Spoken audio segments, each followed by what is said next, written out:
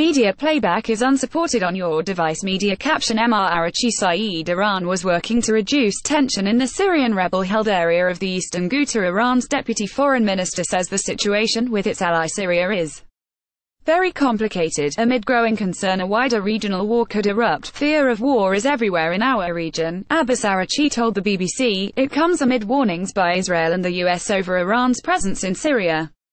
Mr. Araghchi told the BBC's chief international correspondent Lyse Doucet that Iran was there to fight terrorism, and dismissed warnings about Iran's intentions as propaganda. Just imagine if we were not there. Now you would have Daesh, the Islamic State group, in Damascus, and maybe in Beirut and other places, the minister said. He deplored the suffering in the Damascus suburb of Ghouta, where Syrian bombing in the past few days has killed scores of civilians.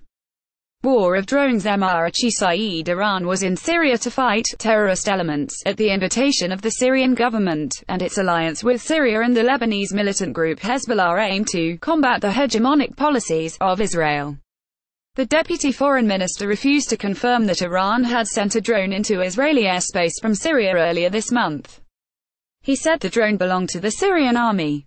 Media playback is unsupported on your device. Media captionMr. Netanyahu. Iran was falsely denying that it sent a drone into Israeli territory last week. An Israeli warplane targeting Iranian sites in retaliation was shot down by Syrian air defenses.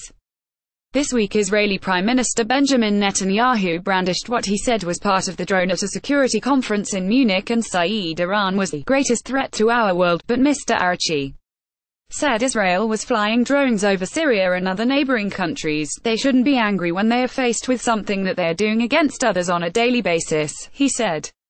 Nuclear deal at critical moment. Araghchi also said that the 2015 Iran nuclear deal was at a critical moment, following US threats that sanctions on Iran could be reimposed. Last month President Donald Trump said the deal's terrible flaws had to be fixed.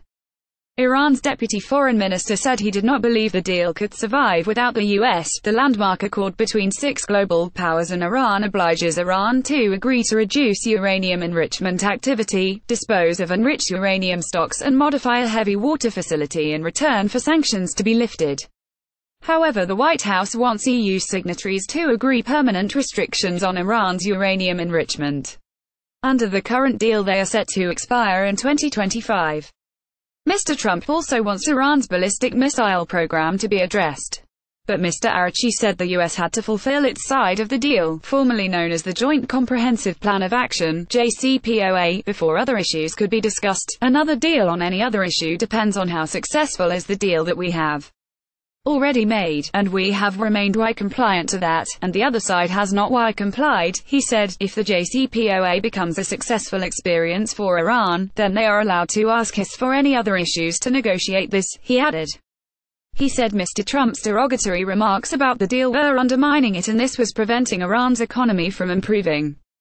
This in turn had contributed to anti-government protests in Iran last month. Mr. Araghchi said, people's expectations from the JCPOA are not met. It's a fact, he said.